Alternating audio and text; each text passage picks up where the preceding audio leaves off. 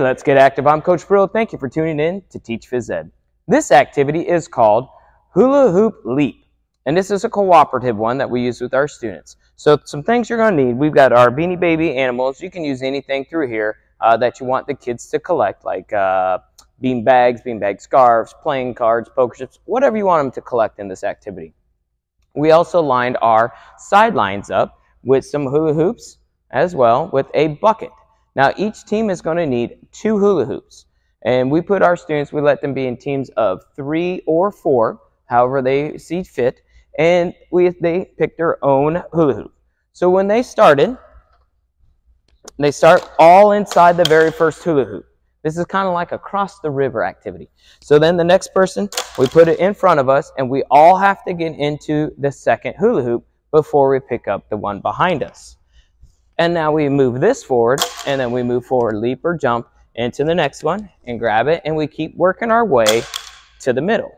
Now some of the students, they like to go a little further away, and we said that's okay, but remember, you got to reach back for this hula hoop.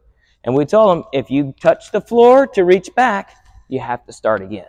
So then the kids would have to go back and start again. So anytime they touch the floor, it's an automatic restart.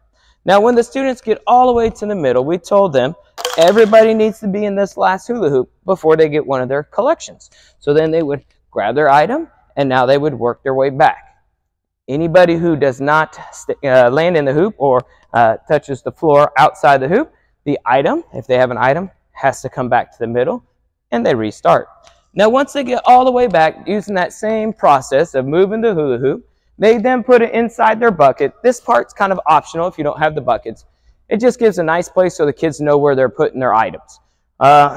Sometimes they'll fill up pretty quickly, and it's okay if they overflow. We also told the kids if there was one animal, and I don't have it fully set up, but normally this is spread out all the way down the middle here.